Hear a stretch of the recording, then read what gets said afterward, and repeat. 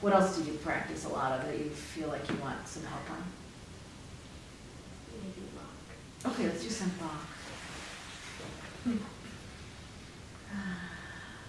Okay, so tell me what you did this week. Every day. 6 places. Oh, 6 places. 6 Okay. places where there's 2 measures and 1 downbeat. Oh, good. How did that work?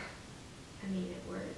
Good for you. What do you mean, kind of? Isn't that a good practice strategy? Did you think there were too many places? No, like, it's like when you practice like the actual 2 measures and 1 Yes. downbeat is fine. Right. And then when you go back and give you like 2 measures and then try to play through it, and then it doesn't work. It still doesn't work. I don't know why. Maybe we should do it more than, how many times did you do it? Like the repetition? 5-ish, maybe. 5-ish? Maybe it would take more than that. Why don't we try doing, did you say six places you? Yeah. Why don't we do 3 places in 1 page, all right, a day, and then let's do them 8 times in a row and see if that will help. Yeah. Okay? So will you pick one of those places that you did in that first page? Okay.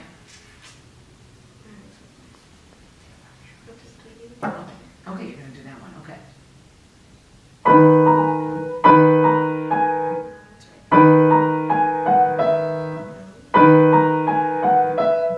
Good, can you go a little slower so you really are sure of your notes?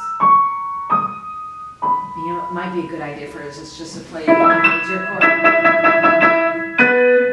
So you get into your tonality of E major in this piece because you just came from another key. Does that make sense? Can you play cadence in E major just to make sure your ear is wrapped around E major? You could just do your basic cadence.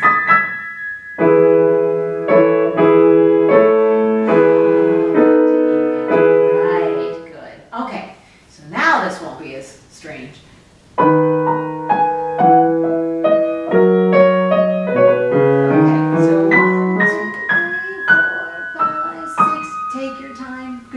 Crazy, right? And then what about this one? Don't you put your 3rd finger on the D sharp? You must, right? To get to your 4th finger on E? Yes? No? Maybe so? Yeah, so you have to connect that.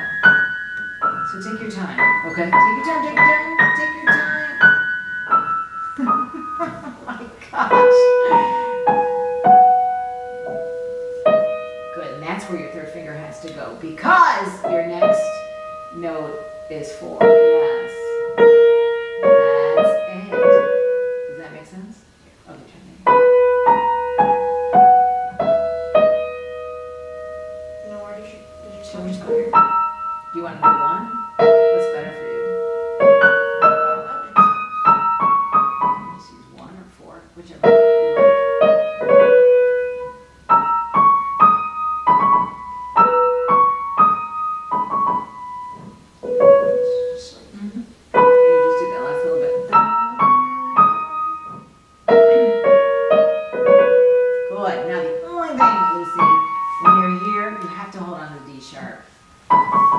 So that you don't have a break. Do you hear that? So hold on to D sharp and then. Okay.